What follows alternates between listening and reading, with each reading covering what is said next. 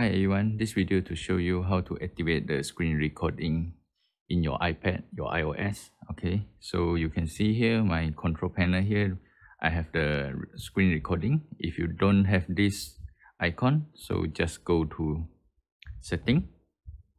Okay, you find your setting here, then go to the control center and find this screen recording. So will be under here, you just add on it, then you will have your screen recording here. Then you can start on recording and you can stop it by pressing it.